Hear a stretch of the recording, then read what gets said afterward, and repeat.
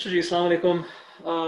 आज बात करेंगे 1987 की Benson and hedges challenge series, और इसको अमेरिकाज़ कप और पर्थ चैलेंज भी कहा जाता था। It was held in Perth, Australia, और of course the host nation Australia ने along with England, West Indies और पाकिस्तान ने पार्टिसिपेट किया था इस टूर्नामेंट में। Or those of us who grew up in 80s, late 80s, watching, following, playing cricket, आप लोगों को याद होगा कि ऑस्ट्रेलिया में जब गेम्स होते थे, स्पेशली पर्थ में जब गेम्स होते थे और डे नाइट गेम्स होते थे, तो पाकिस्तान में कोई सुबह के 10 बजे स्टार्ट होते थे और फिर शाम को 6 साढ़े 6 बजे तक ख़त्म होते थे। बड़ा परफेक्ट टाइम होता था वो। और this was actually the first tournament that was played under floodlights in Perth. उसी ज़माने में 1986 में पर्थ में floodlights इंस्टॉल हुई थी। तो बड़ा एक्साइटिंग टूर्नामेंट था, और that was one of my earliest childhood memories growing up as a cricket fan in Pakistan. और of course उस ज़माने में क्रिकेट जो था वो टीवी पर लाइव तो बहुत कम आता था। for this particular tournament PTV ने highlights हर मैच की शो करते थे वो। they were able to live telecast the final of the tournament. लेकिन उसके अलावा जितने भी गेम्स थे तो जो कवरेज थी वो that was basically through radio commentary. लेकिन इस radio commentary का भी एक अलग मजा होता था। Anyway, so it was a very exciting tournament. Inaugural game जो था वो पाकिस्तान और वेस्ट इंडीज का था। Now West Indies side, the mighty West Indies side at that time, they had the likes of Desmond Haynes and Gordon Greenidge and Viv Richards and Richie Richardson, Jeff Dujon, Gus Logie, Roger Harper, Michael Holding. All the greats were there. Pakistan on the other side, they had a pretty decent side. Of course, we had Javed Miadad and Imran Khan. And then Qasim Umar, extremely aggressive stroke player, opener. One of my favorite wicketkeeper batsmen, the man of crisis. We used to call him Salim Yusuf. Manzoor-ul-Lahi, a very hard-hitting all-rounder at that time. And then Mudassar Nazar, and one of highly underrated but a very versatile player of that era, Asif Mujtaba, was there. And then, of course, the next big thing, Wasim Akram was also part of the Pakistan squad. जो पहला match था तो पाकिस्तान की approach, Pakistan West Indies one the toss, Pakistan were batting first, वही approach जो कि 1980s 90s में we saw quite often, keep the wickets intact until 40th over, play at an average of 4 runs per over. उस match में मुझे याद है कि कोई 160 के करीब पाकिस्तान का स्कोर था for 2 wickets around 44 over, but then we only managed to score 199 runs for 8 wickets. So the target given was sort of a mediocre total against the mighty West Indies side of 200 runs, and they were cruising pretty nicely, West Indies. And at one point they were 105 for 2 wickets, and it seemed like that they are going to clinch the victory pretty easily against Pakistan. But then things turn around in a pretty dramatic manner in that game.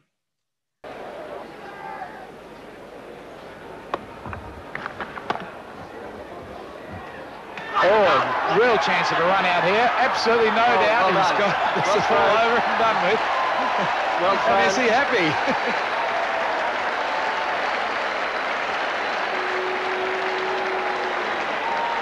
Well, why wouldn't you be happy?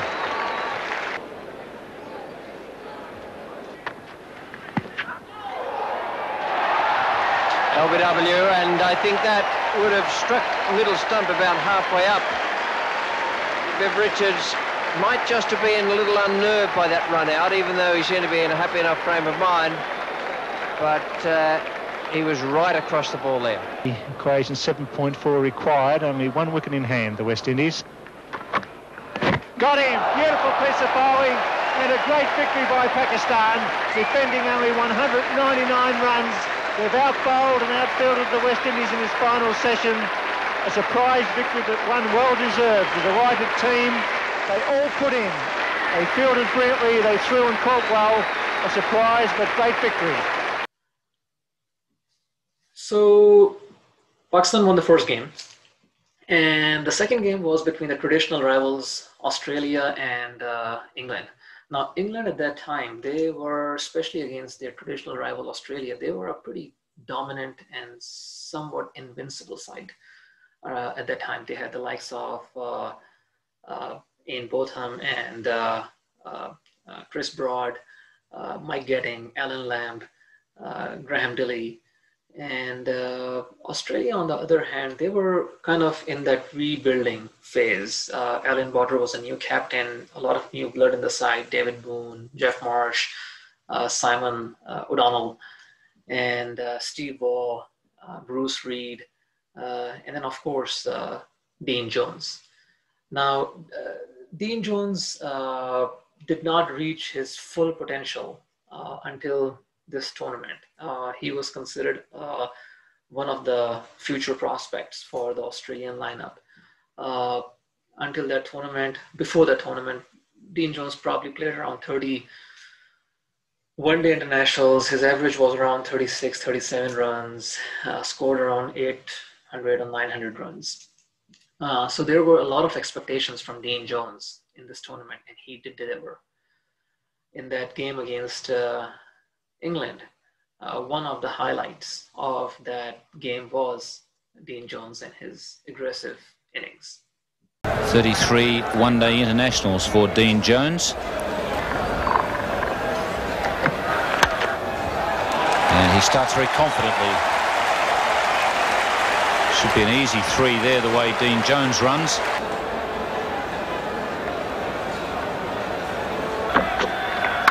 So he's hit that, it's going straight down the ground. Will it be over? It's 6, a beautiful shot from Dean Jones. Just short of a length it was, and he heaved it over the boundary at square leg, just what the doctor ordered.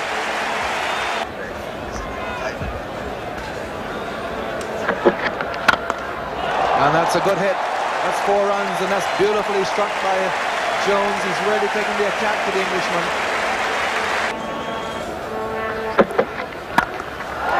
It's well hit, it clears Chris Broad and the fence. So a great over for Australia. Dean Jones moves ever closer to a century. Freitas. There it is, a century for Dean Jones.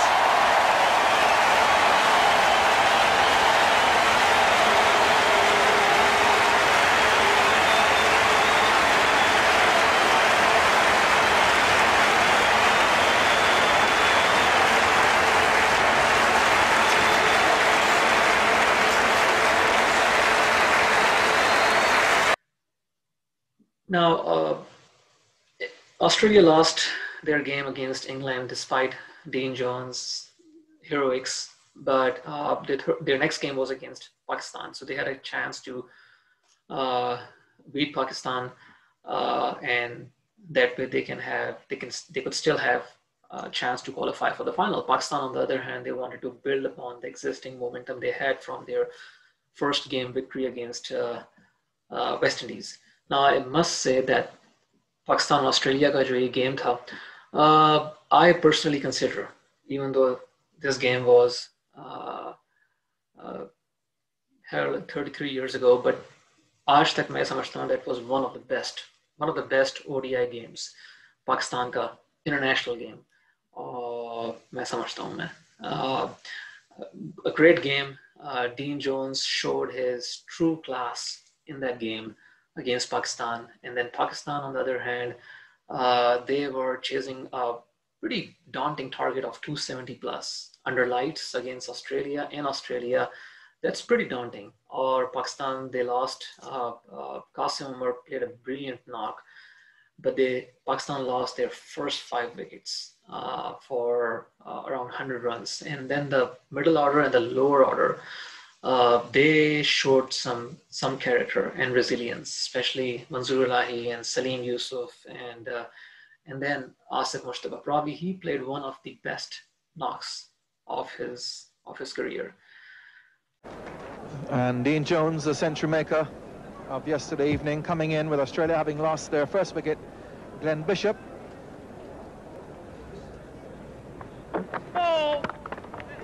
And that's a fine shot.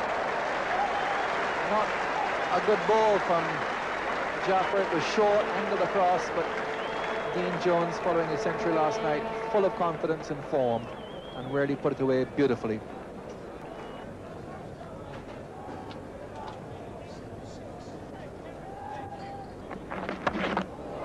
Man out there, but he's not going to be anywhere near that.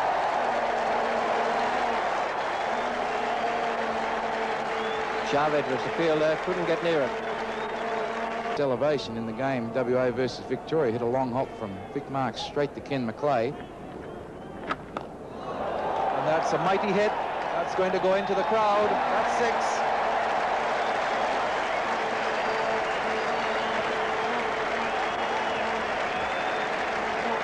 That one wasn't caught by the crowd.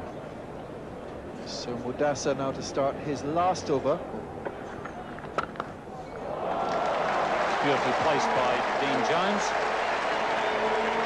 Javed Mian, that is out on the point boundary, or cover point boundary. He had absolutely no chance of cutting that one off.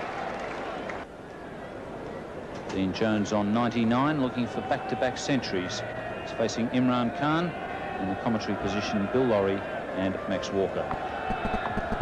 Thank you, Ian. So it's Imran Khan from the members' end. And there it is. Well played, Dean Jones.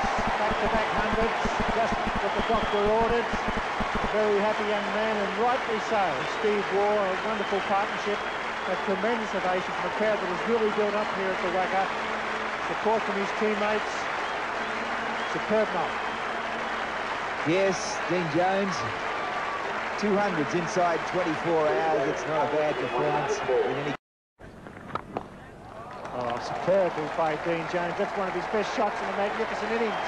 Charging the left-hander, hitting it beautifully through mid-wicket, all along the carpet. And a good crowd loving this great batting exhibition. Brilliant footwork by Dean Jones, turning that one into a full toss. Right in the meat of the bat, through the vacant area at mid-wicket. It's a desperate... Dean Jones is gone. The end of a great knock.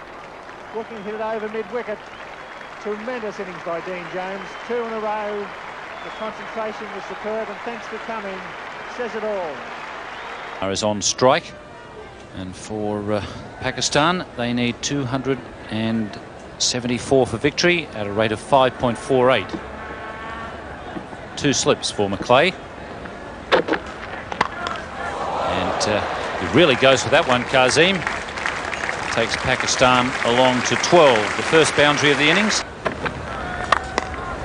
Ramiz has hold out at mid-off. Well taken by Glenn Bishop. He's a tall man, and he needed every centimetre. Reed. That's a great shot, and that's 4 runs. Magnificently played. Reed moves in now to Qasim Umar, and lovely shot down the ground. He doesn't move, he doesn't have to. Tremendous drive. And that's put away square in the offside this time, and that's 4 more runs. He really is timing this ball sweetly. And that's the 3rd boundary in the over. So Qasim Umar really taking a toll here, Bruce Reid.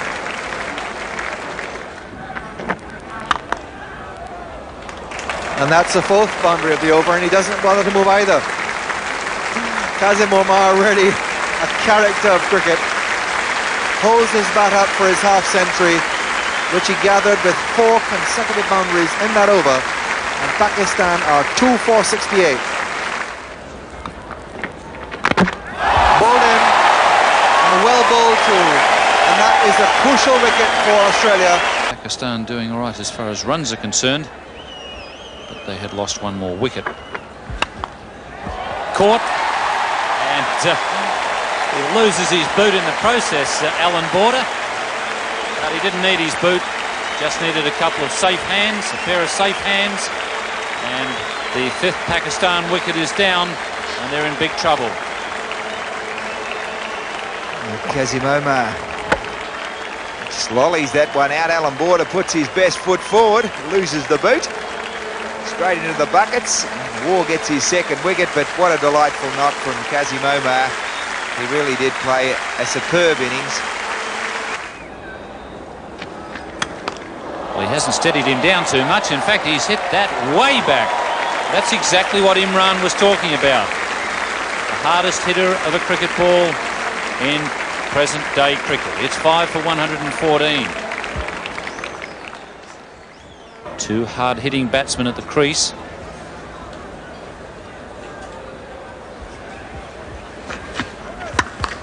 And that is an enormous hit. There was a bit more power behind that one, but it's gone well back. Edged and taken by Tim Zura. And once again, Stephen Waugh has done the job for Australia. Oh, it's straight up in the air. Whitney's going to go underneath it. Are they going to collide? No, they won't. He's got him. He's out caught. It's a big wicket for Australia because Mansour can be a real danger man. That one went high. 3 of them were converging on it. But at the end of the day, Whitney had his way. And when he went off, he was kissing his bat. And now he's placed his lips upon his ball.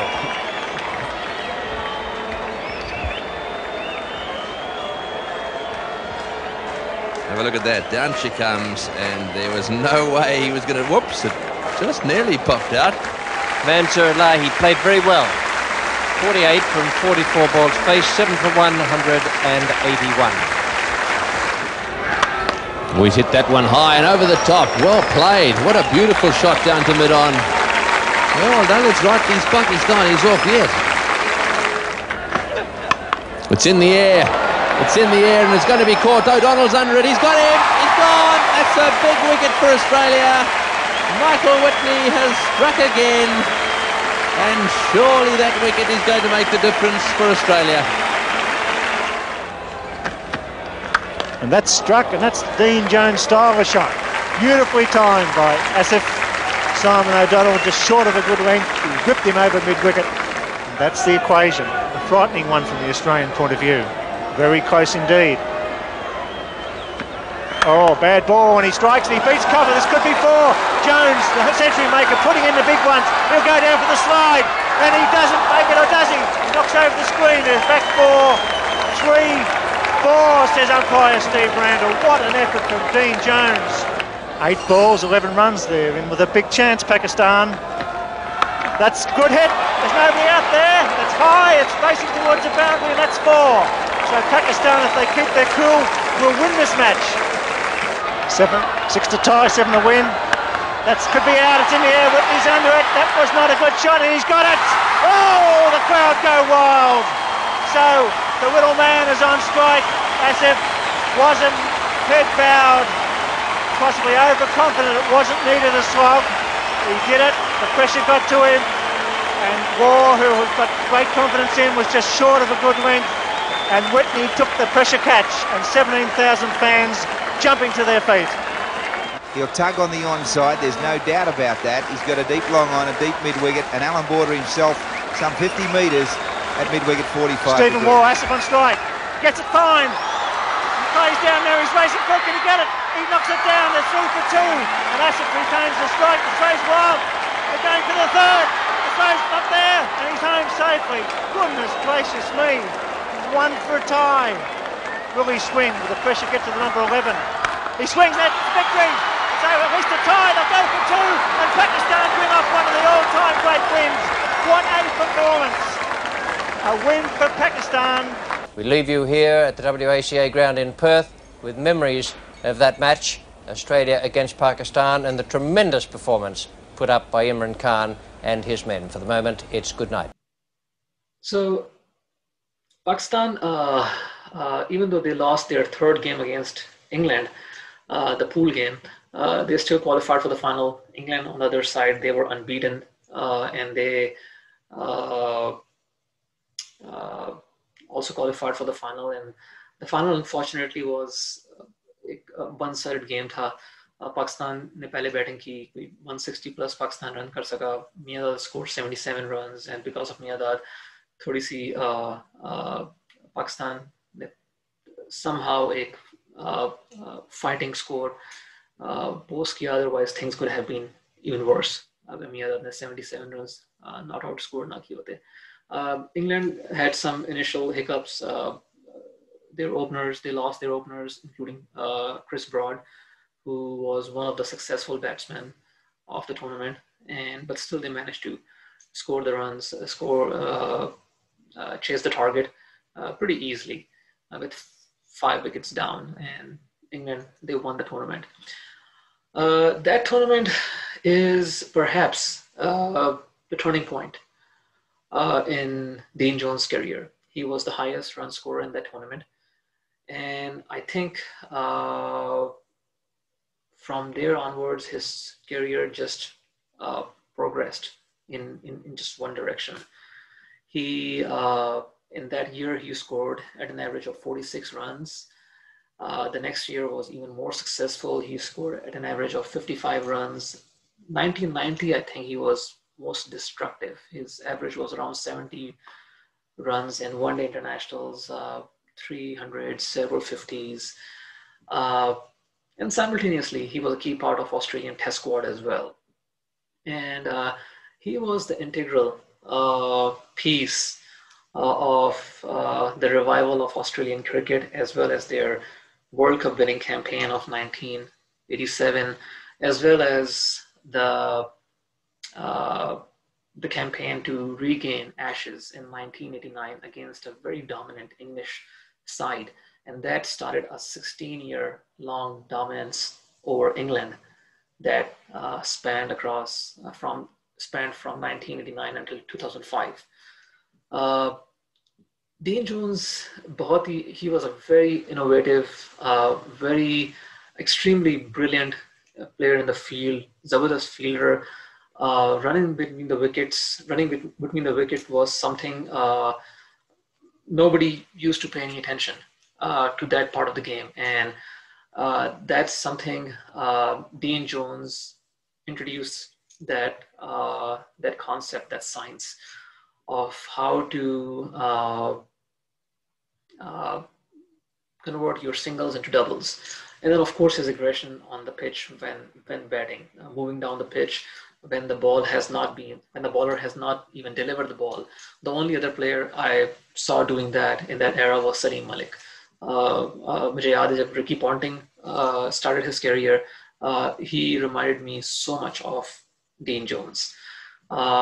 Dean Jones on the field, off the field, in the dugout, as a commentator in the commentary box, his presence was just infectious. His energy, his enthusiasm, his untimely death is just such a big loss to the world of cricket. Everyone, especially the Pakistan cricket fans, are extremely devastated. Pakistan ke liye काफी बड़ा loss है. He could have been our coach, Dean Jones, but he was the man behind the success of Islamabad United. He was probably going to revive Karachi Kings as well. And extremely sad, extremely shocking. Rest in peace, Professor Deano. You will be missed. Jones is one of the best one-day batsmen in the world. Is almost unstoppable.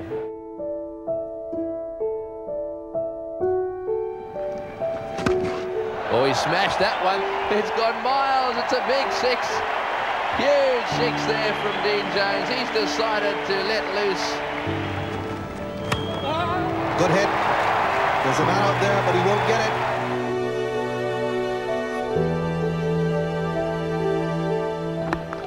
Cripps that beautifully over the circle. Let it go all the way to the wideish long line. Superb stroke. It's well run, and Dean Jones has just beaten that return. So Jones really is blasting himself around this ground.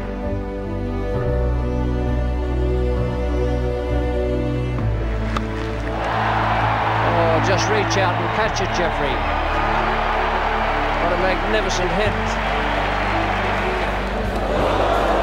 Very, very swift delivery. And that's the 100 for Dean Jones. 100 in each innings. I can tell you that is one of the best innings he will ever play.